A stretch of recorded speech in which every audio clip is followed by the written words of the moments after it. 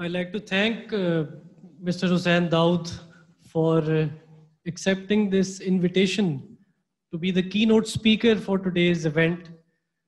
This is the first memorial, Dr. Hasan Sohaib Murad Memorial lecture series. And I was thinking of who to invite. And then the first name that came to my mind, that was of Mr. Hussain Dawood. And the reason for that was that Dr. Hassan was a teacher of teachers, and Mr. Hussain Dawood was someone who he learned a lot from. So I wanted to take his perspective and his ideas and wanted him to share his thoughts with the audience, with the deans, with the directors, with the UMT family, community, our friends and family.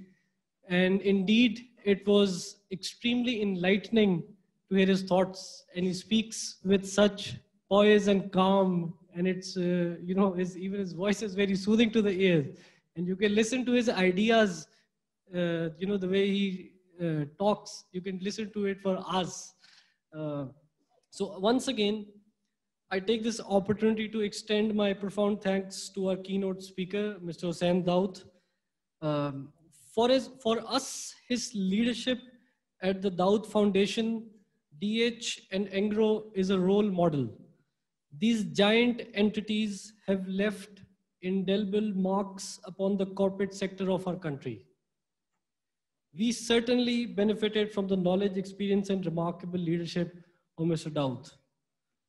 The relationship between Dr. Hassan and Mr. Dawood has historic roots.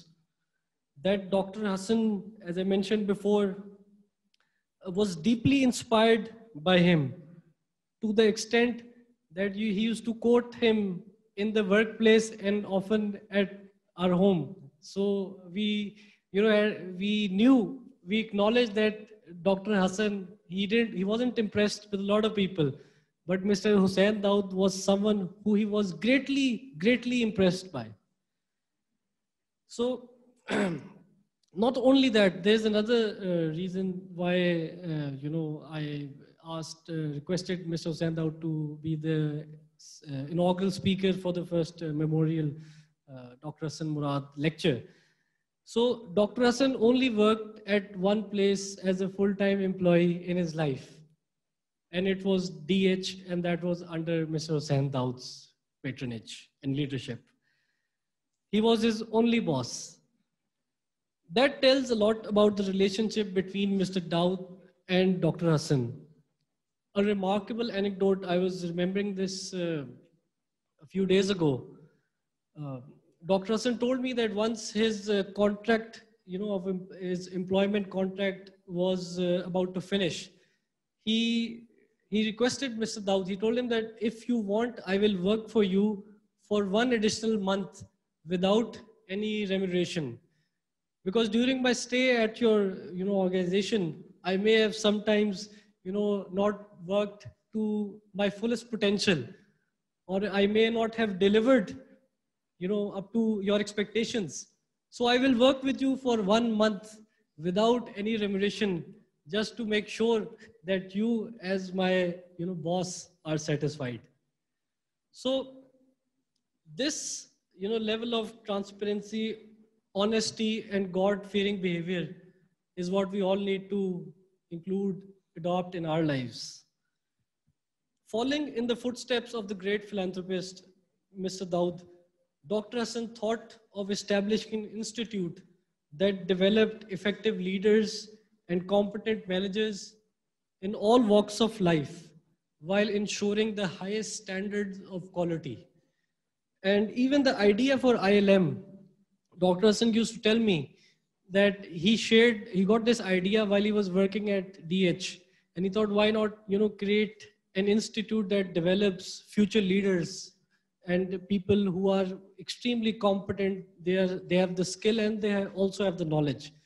And he shared it with Mr. Hussain Dawood initially, and Mr. Hussain Dawood from the inception supported this idea, and later he also joined our board. Today we see the results of his endeavor in UMT which is now one of the leading universities in Pakistan, and through ILM Fund, which is now Pakistan's largest scholarship program that has granted about 5 billion rupees in scholarships to around 13,000 students from across Pakistan. Today's event is not a glorification of the founder of an institution. It is a day of remembrance in the name of a man who formulated our scholastic parentage. It is a day to pledge allegiance to his ideals, humility, empathy, intellectual growth, service, and patriotism. We resolve that we will continue to emulate his vision in our quest for knowledge and social betterment. Again, I thank Hussain Dawood for gracing the occasion.